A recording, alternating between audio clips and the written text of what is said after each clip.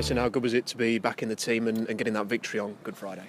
Yeah, it was brilliant. Obviously, getting the win makes it even better. But yeah, I enjoyed the game. I thought it was good second half. They changed the shape a little bit.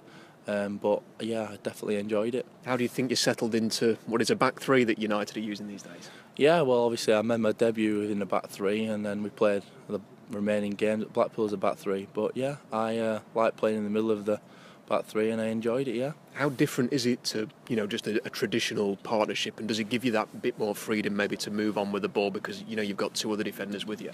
Yeah, of course. Obviously, I was stepping in with the ball. I know that Bash and Jay would cover me even if I did lose the ball. But yeah, the cover is brilliant. Obviously, I'm covering Bash, they're covering me. I'm covering Jay, they're covering me. I think it helps massively. Are you encouraged to do that? Because, it's one of your strengths. Chris Basham likes to get forward as well. Is the manager telling you, look, if you want to move up to halfway and take this team on, you've got the freedom to do that?